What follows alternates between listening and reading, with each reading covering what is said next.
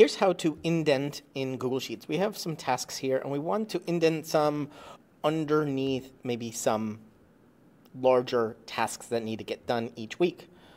So we might want to add a row here called weekly, and we want to separate the other ones here. So one way to indent is just to go into the text and add a space or two, copy this over and over again. But there's another way. We can go to Format, Text, Number, Custom Number Format, add a space or two or three, and add a @, apply. And doing that, even if it's text, we'll add an indent for everything that we apply this format to.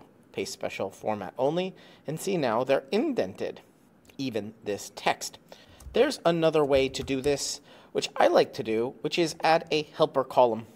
We're going to add one column here. Now, we need to go up to View, Show, and uncheck grid lines for this because we don't want to see those grid lines.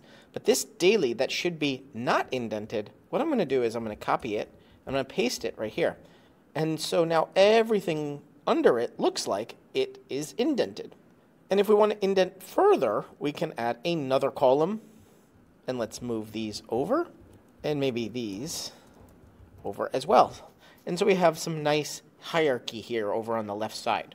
Hopefully that was super helpful to you. Hope you enjoy it, and hope you learned something that you might not have known before here in Google Sheets. You're watching Better Sheets here on YouTube. Make sure you check out this video or this video and subscribe right now to get more tips, tricks, how-tos, get more out of your Google Sheets than you ever have before.